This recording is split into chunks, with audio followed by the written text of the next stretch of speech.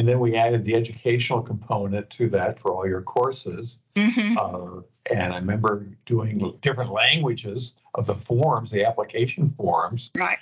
From the register for them to come in. And then recently, I think we've deployed a job matching sort of process for you, Yes, in terms of the system.